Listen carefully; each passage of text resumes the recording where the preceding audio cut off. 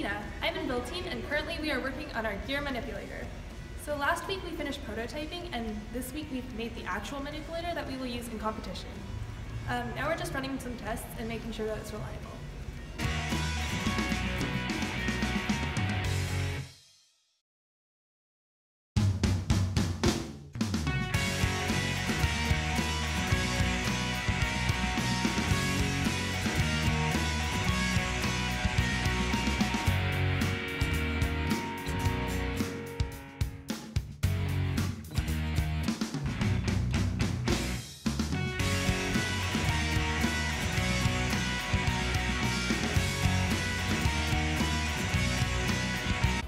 So I'm currently on the intake team where I've been working on the drums, and at the same time I've been working on the crown pulleys which help secure the belt in place.